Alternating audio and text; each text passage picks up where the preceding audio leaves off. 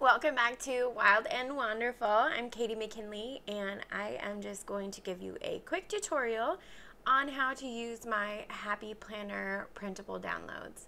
I have 4 different file types on my website. The Happy Planner, big Happy Planner with a horizontal mode, a vertical, and then the standard Happy Planners for horizontal and vertical as well.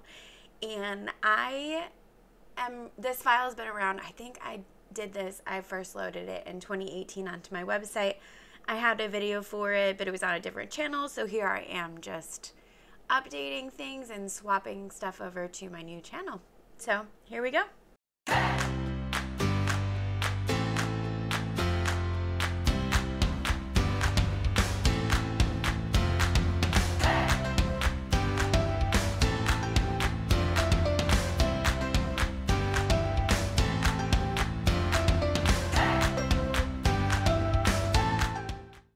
So I've got the big Happy Planner horizontal file open on my computer here, and I can't believe how quickly you are able to edit all of these things, and I'll just show you how fast and easy this really is. So this file, you can see I have each of the days divided into 4 sections because I didn't like having to write across the whole thing. It made it easier for me to be able to just kind of section it off, and I would do holidays or work things or meal planning or whatever in each of the individual sections, and it kind of just made it easier for me to break them apart like that. I also have to say that it helped for images too.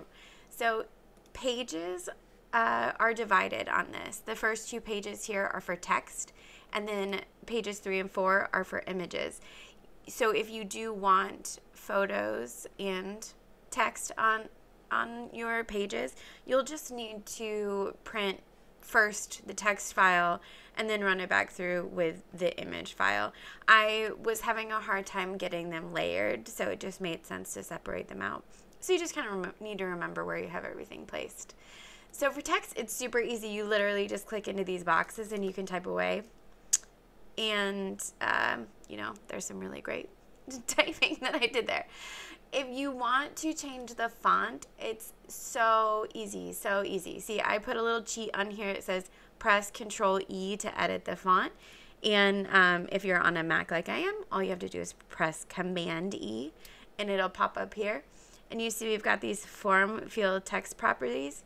You can take your font and change it to anything that you have downloaded on your computer already. So I don't know, I have too many fonts. I'm going to have a hard time. Let's just change it to Arial and be boring. And you can change the size of it.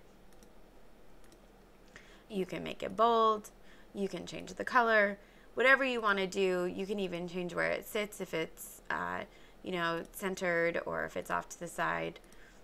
Either one, all of them work. It's a super easy way to do things. So you can add birthdays, you can add holidays, however you want to print them out, you're able to do that and just run your giant piece of paper through, not giant, but your piece of paper through your printer and be able to, manipulate it however you want to. Now for images, again, incredibly easy. I've made this super easy on you. It fits 4 photos across the thing. So again, if you want to do holidays, you could actually put a picture of your family member, whatever you want to put in here, all of them work. So you just click, it's as easy as this. You click on this image file and a select image will pop up. You have some images formatted for these sizes already, but you're in luck because once you drop it in there, it'll auto resize and just fit into the exact space that we're doing here. So once it loads, we just hit OK, and there it is. So you can also remove it. So if you've decided you don't want this picture or you're going on to do the next page, you just simply click this, hit clear image, OK, and it removes it for you. It is super duper easy. All of these files work the same way, and honestly, it's such a great way to avoid having to stress yourself out with stickers and nice handwriting. Sometimes it just doesn't work out for me, and I would prefer a computer to do all of that for me. So here you go, and I hope you enjoy them. If you have any questions, like always, feel free to ask, and I hope that you get your happy planning on. Thanks, everyone.